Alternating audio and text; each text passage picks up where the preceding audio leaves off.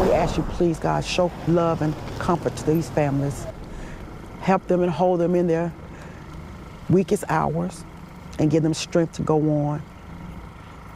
And help our city to show love at a time when love really needs to be shown.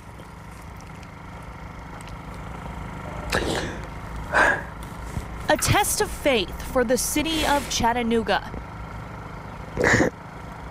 and the people like Deborah who live here. As word gets out more about who they are, I'm learning that some of them are nieces and nephews of church members. At least 5 children Deborah knows were killed.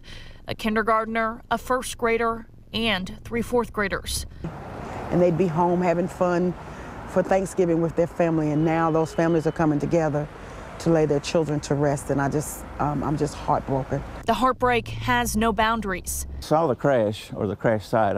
You could tell immediately this is really, really bad, and I feared the worst. Ed Wilson was nearby when the crash happened. He was one of the first to call for help. Several of them, maybe a half a dozen or so, were escaping through the roof hatch and jumping down to the ground level. And some people near me, or I guess neighbors, people from the community, stopped to comfort the children and help them across the road and that sort of thing. It was very hard to watch, very, very tragic. And while he'll never forget what he saw, he'll also never forget what he's seen now. Chattanooga passing the most unimaginable test of faith. We'll never be able to understand all that happens in our lives, but we know that you're still God.